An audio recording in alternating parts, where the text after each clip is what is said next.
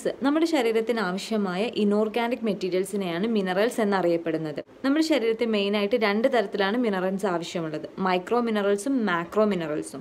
ഈ micro minerals എന്ന് പറയുമ്പോഴത്തേക്ക് നമുക്ക് മനസ്സിലാവും മൈക്രോ മീൻസ് സ്മോൾ, അതായത് മിനറൽസ് നമ്മുടെ ശരീരത്തിന് ആവശ്യമുള്ളത് ചെറിയ എമൗണ്ടിൽ മാത്രം മതി, കൂടാൻ പാടില്ല.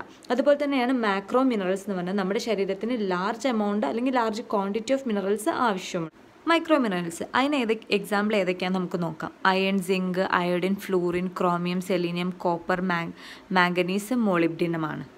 മാക്രോ മിനറൽസ് ലാർജ് എമൗണ്ട് ആവശ്യമായിട്ടുള്ള ഏതൊക്കെയാണെന്ന് നോക്കാം. Calcium, magnesium, phosphorus, potassium, sodium, sulphur, chlorine. Pregnancy and lactation പീരീഡിൽ നമുക്ക് ഒരു ദിവസം 1 ഗ്രാം കാൽഷ്യം റിക്വയർഡ് ആണ്. ഡെയിലി റിക്വയർമെൻറ്റ് ഓഫ് അയൺ എന്ന് പറഞ്ഞത് 10 മില്ലിഗ്രാം പെർ ഡേ ആണ്.